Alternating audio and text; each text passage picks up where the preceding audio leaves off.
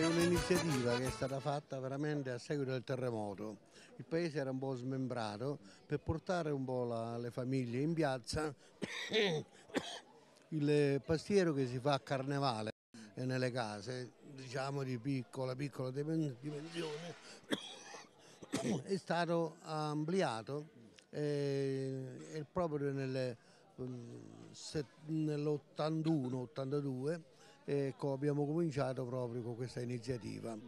La teglia o ruoto, 2 metri di diametro, e fu proprio il 31 fine anno cominciamo con questa attività per portare la gente in piazza ed è stata da allora la stiamo facendo ogni anno. Sì. Tra l'altro c'è anche la sua benedizione a questo pastiero, ma credo che è allargata a tutta la comunità di Sant'Angelo all'Esca e perché no a tutta l'Irpinia. Quando è pronto con la cottura facciamo una preghiera, un Padre Nostro, poi la benedizione e c'è il taglio diciamo simbolico, sindaco, parroco, presidente della Prologo e fanno questo riferimento qua. Sì. Tra l'altro ci ricordiamo del terremoto, anche per Sant'Angelo all'Esca è stato difficile in qualche modo quell'emergenza, no? Sì, difatti noi abbiamo avuto, per carità, per fortuna solo 2 morti, ma il paese fu molto danneggiato.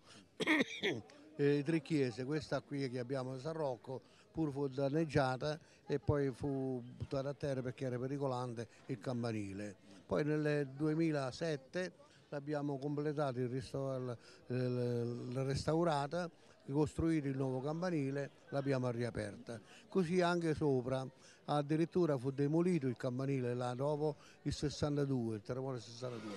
Mentre eravamo in costruzione, stava salendo, era arrivata all'altezza della chiesa, venne il terremoto l'80, sospendemmo anche la costruzione del campanile lassù. E l'abbiamo finito nel 1998. Un pensiero va anche alle popolazioni dei comuni del centro Italia colpiti recentemente dal sisma, credo. Sì, sì, difatti vogliamo adesso pensare anche a loro, perché pure lì organizzano delle serate per creare un po' di armonia di fronte a quel disorientamento. Lì magari c'era la matriciana, hanno messo un po' su E qua facciamo il simbolo, pastiero, e qua facciamo uniamo il le pastiero, forze. e qua è il pastiero giusto ed è formato, non so se lo sai, 2000 uova. 2000 uova? 2000 uova, 40 kg di bucatini, 60 kg di formaggio. Tutta la cittadinanza, tutta la comunità collabora ovviamente per la riuscita di questo pastiero. Sì, Ormai è entrato nei Guinness dei primati e da record. No? Ma difatti, se qualche volta per un problema o un altro non si fa, è veramente una tristezza. Un po' di... Da quanti anni viene fatto il pastiero? Dall'82-83, sì. È una tradizione ed è un riferimento per tutta la comunità. Tra l'altro Soltanto che è un periodo un poco freddo, qualche volta c'è il fuoco che riscalda. C'è stata la neve e l'abbiamo rimandata di qualche settimana. Solo con la neve. Con la neve, sì. Poi ricordiamo... Quest'anno abbiamo avuto, l'amministrazione ci ha preparato anche una struttura, ci stanno delle manifestazioni che stiamo facendo in queste serate.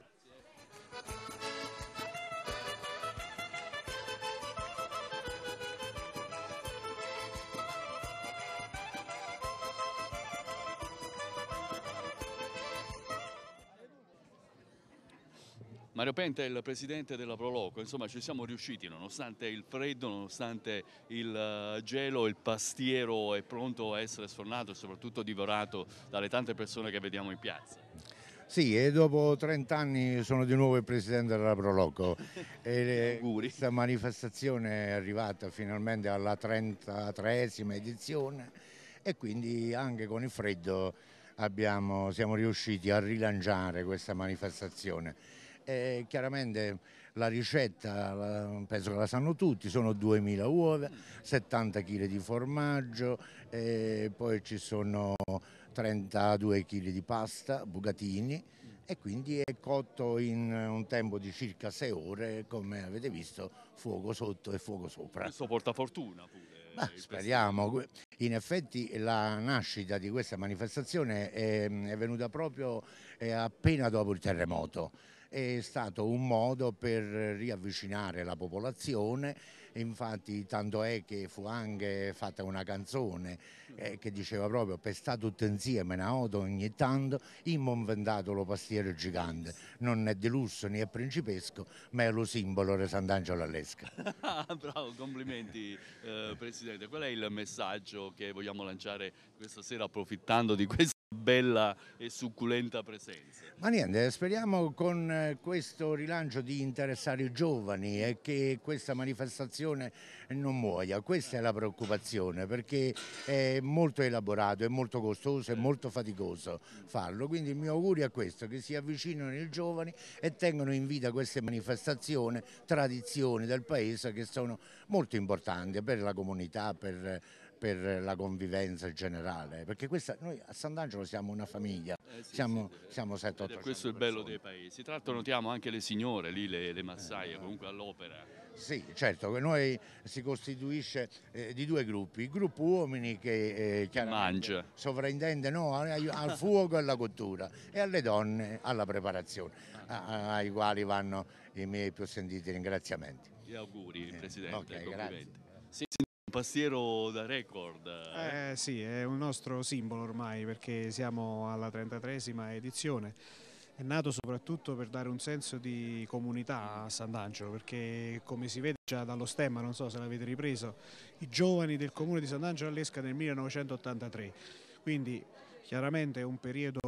Anni dopo il terremoto. Sì, nei primissimi anni dopo il terremoto, un periodo scuro, insomma, senza prospettive, hanno cercato di mettersi insieme e ci sono riusciti perfettamente, perché hanno ideato questa struttura. Il pastiero è un piatto tipico sant'angiolese che si fa a Carnevale, l'hanno riproposto a Capodanno proprio perché, per dimenticare quindi i brutti pensieri, come dice anche un pezzo della canzone dedicato al pastiero, scacciarli, quindi metterli nel falò e pensare al futuro, quindi all'anno nuovo che verrà.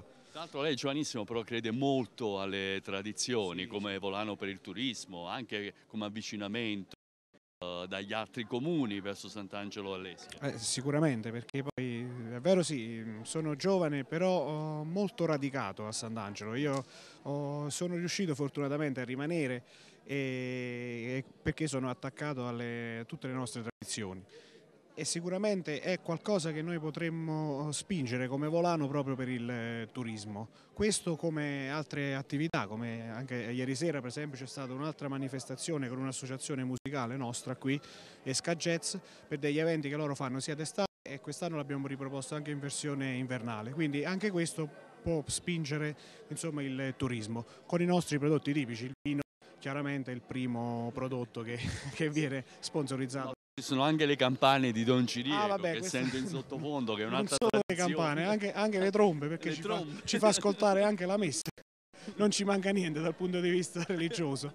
Qual è il messaggio che vuole lanciare alla comunità, all'Irpina intera? All'Irpina intera venite a trovarci, perché Sant'Angelo è una piccola comunità ma è una famiglia, siamo 850 abitanti. Siamo tutti una famiglia, infatti siamo riusciti a organizzare questi eventi con tutte le associazioni presenti, perché poi Sant'Angelo ha questa caratteristica: sappiamo organizzare. Ci sono 4-5 associazioni che hanno organizzato tutte insieme, noi abbiamo messo a disposizione la tensostruttura e loro hanno fatto tutto il resto. Grazie veramente alle associazioni, ai nostri compaesani e a tutti gli amici forestieri che ci verranno a trovare. Auguri e complimenti, Sindaco. Sì, questa è carne di maiale, un spezzatino di maiale con tarachelle tagliate piccole piccole e poi i peperoni sotto aceto, soffritti così normalmente con un po' di strutto, un po' di proprio tipico, proprio sant'angiolese. Carne che papà. Ecco, carne e pipicelli, diciamo. Pipicelli, carne e peperoni. E quindi questo è... Poi con questo freddo, signor, secondo me che andranno a ruba. Sì, perché quello veramente è proprio un pasto proprio invernale e questo è quanto. Ci riscaldiamo così? Sì, come no. Lei da quante ore sta aspettando una fetta di pastiero? Una mezz'ora. Vabbè, quindi è venuto da poco. Guarda. Sì. Tra l'altro si è bello protetto dal freddo. Lei se l'è sempre mangiata una fetta di pastiero? Tutti gli anni. Tutti gli anni, perché quello porta pure fortuna, oltre che C'è saporito. stata mia figlia che lo fa, Ah, che lavora. che sta nelle cucine. Quella là. Brava, ma poi c'è sta pure la carne di maiale. Con i peperoni. Con i peperoni. Insomma, c'è tutto per riscaldare il motore. Il motore. La bottigliella di vino. La bottigliella di vino ancora non l'ho vista, a dire la verità. Secondo me eccola la tengono là. nascosta, blindata, ecco. Però dopo secondo me un sorsetto, sorsetto. come antigelo. Antigelo, Lo possiamo anche assaporare. Allora sta fetta di pastiero ce la facciamo assaggiare? Ce la facciamo, sì. Sì, penso fra poco. Lei non ha mai mancato all'appuntamento? No, siamo del paese. No? Pare brutto poi, insomma. Sì, sempre brutto. Facciamo questo sacrificio. Senz'altro, come È sempre. vero che porta bene, porta anche fortuna. Speriamo. Speriamo. Speriamo che l'anno prossimo va meglio. Antonio, lei è il maestro del pastiero, no? Vabbè. Sono Tutti i maestri, mica solo io. Vabbè, molto umile. Insomma, quali sono i segreti di questa meraviglia? Ma assolutamente nessuno. Senza Non segreti. ci sono segreti. Vabbè, gli ingredienti, insomma. Gli ingredienti, formaggio, uova e tutto qua. Però lei presta molta attenzione alle fasi della cottura. Perché l'ho fatto un poco da parecchi anni, quindi sono quello che l'ha fatta di più. Quindi lei è da parecchio Sì. che si impegna per il pastiero. Ma cucina solamente questo oppure fa il cuoco? No, io faccio il meccanico, no, guarda. Più facile fa un meccanico o un pastiero? Sicuramente il meccanico perché lo conosco meglio, come il pastiere è sempre un'incognita. Apriamo e vediamo come va, come si presenta, come si annuncia. dovrebbe Dal profumo pare buono, no? essere buono. Cioè un pastiero buono da cosa si vede? Dalla forma? Dal colore. Dal colore. E il colore come deve essere per essere? Biondo, diciamo. Biondo. Bello cotto. Va bene, grazie Antonio, grazie.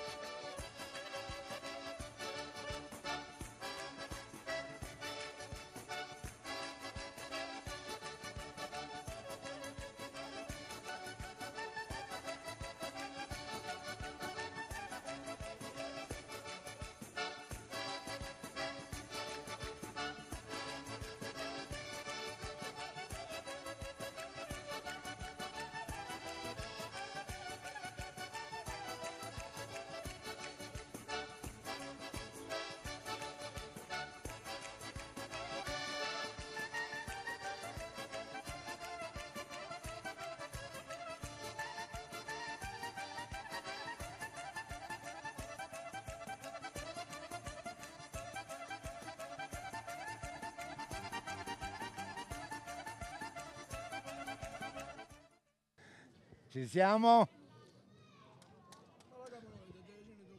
Mamma mia quanto è buono, almeno dal profumo, insomma. Un applauso!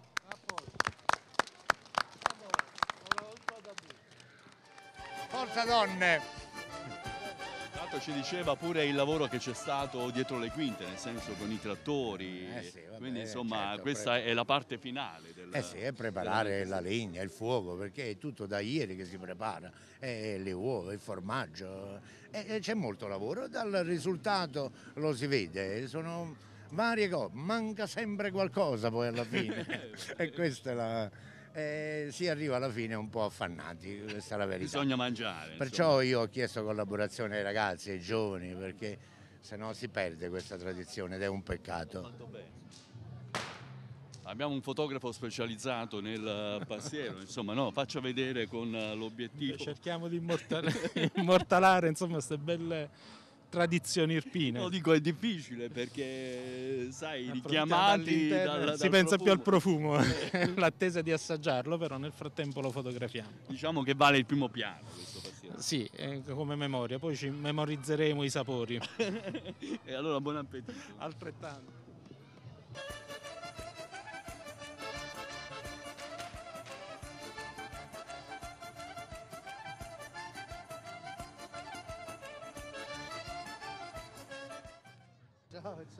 Volevo chiedere, allora, adesso che è uscito, possiamo dirlo, è biondo come volevamo? Poteva venire meglio, però è buono. Però è un biondo da mangiare. Va. Insomma, lei è soddisfatto di come è riuscito? Sì, sì, poi è diverso pure quest'anno, quindi no. Sì, in che senso? No, nel senso che non è che tutti gli anni viene uguale, quindi cambia. Un po' la cottura, è un po' difficile fare la cottura. Cioè, sì, questo perché- quante ore deve cuocere? Sta dall'1:30. Dall'1:30 alle 13:30. Tra l'altro è anche spesso, no? Sì, sì, sì, è spesso, sì. Almeno una decina di centimetri. Sì. No, 10, no, 7-8 centimetri. 7-8 centimetri. Lei è un esperto.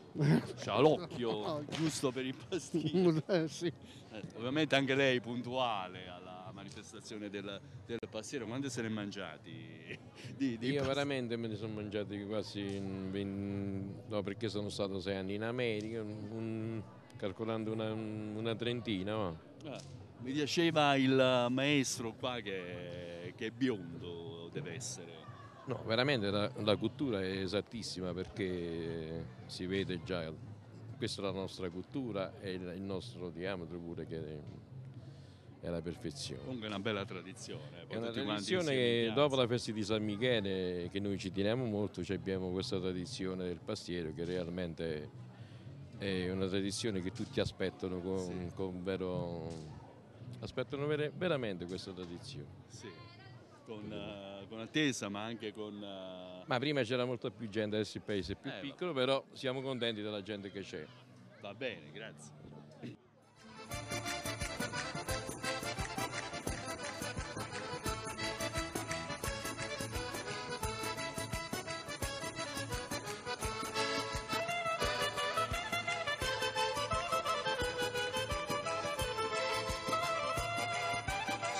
Abbiamo Antonio Boccuzzi, un uomo, un mito, perché è l'ultimo della banda, della piccola banda di Poppano. Poppano. Sì, da San Mango sul Calore, anzi da Poppano.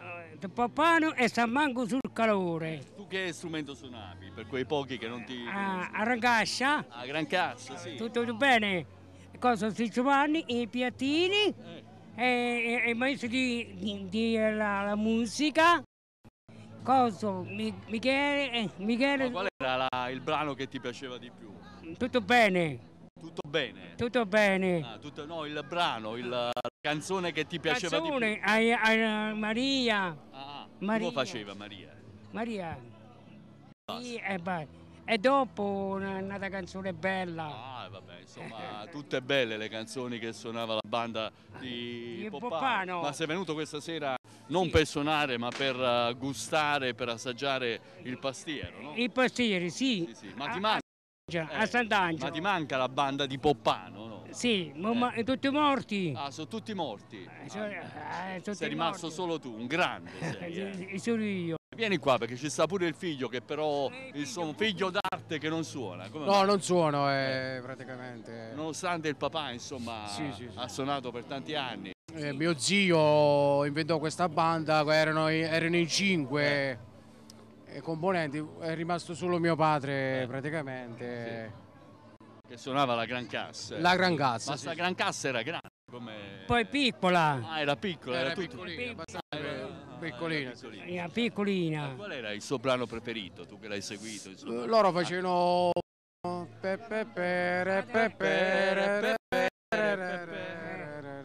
Dopo la tarantella. Ah, poi la tarantella che animava tutte le piazze Monica. La Monica. La tarantella era quella proprio tradizionale. Sì, era bella. È la Monica. Peccato che sono andati tutti quanti via. Sì. Nel senso che L'unica sono è rimasta una ritta al paese di Lapio, la banda si è stretta per Trocchiamento Fieno. Quando ci fu la festa di Santo Pietro, mio zio non si presentò e allora ci fu un telecamma. Dissero la banda si assente per Trocchiamento Fieno. Una ritta sono quasi 20 anni che è una cosa straordinaria. Meravigliosa. Sì. Ma tu sei venuto per il pastiero? Sì, venite ogni sera, ogni anno? Ogni anno, sì, lo fanno ogni anno. L'anno scorso l'hanno fatto. E chiudiamo perché mi manca la sigla, chiudiamo con un bel finale, vai. Un finale con la gran cassa, come possiamo fare? Ricordando la banda di Poppano. 1, 3, vai.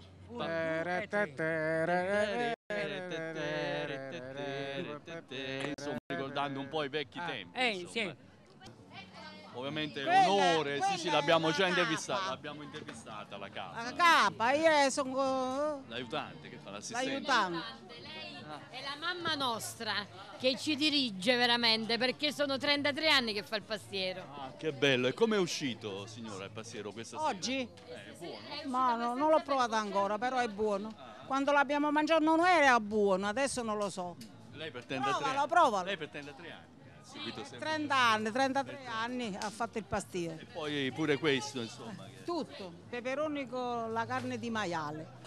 Provatelo e vedete. Ciao. Ci fidiamo di Ciao.